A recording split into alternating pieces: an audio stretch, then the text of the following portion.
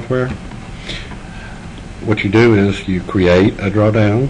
So you open the program, go create. You can set the date that you're going to have it, and you can set the time that you want the DrawDown to start. You can also set the length of how long you want the DrawDown to last.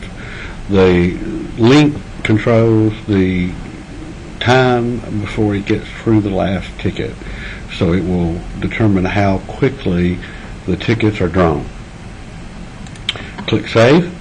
You can also set the number of gifts if you want to stop and give a gift for a particular person, or you can set the number of stops. So if you want to stop, for example, on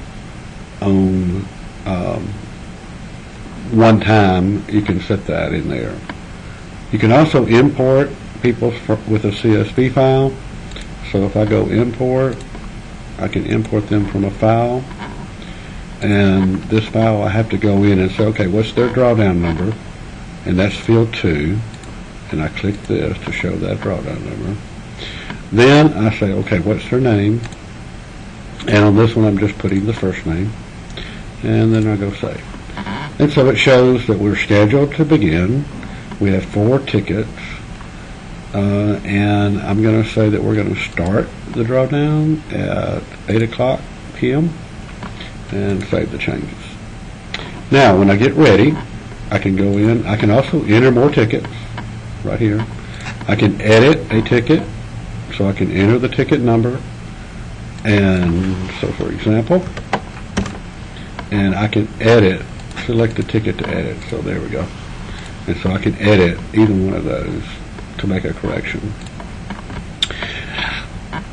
When you get ready to start the DrawDown, of course, you want to make sure that if you have this up running, you can either let it start automatically or you can select go. And based on how long of duration determines how long the DrawDown will last and be shown on the screen. So let's just say that you were going to do it for 2 hours. Okay, well, that just shows 1 ticket every 40 minutes for 4 tickets. We'll change it back to 1 and save that change. And we're going to go ahead and show a demo of how it works. So once you get ready to start, you say, do you want to start? And you go, yes. And it will go through and count down, then it will start eliminating tickets. Now, since this is a demo, it's going to very, very quickly eliminate tickets. And in your actual full version, it will base it on how you set the tickets numbers. Then it shows the winner at that time. You're done, you stop, and you can quit. The information is also saved. Go view results, shows you everything.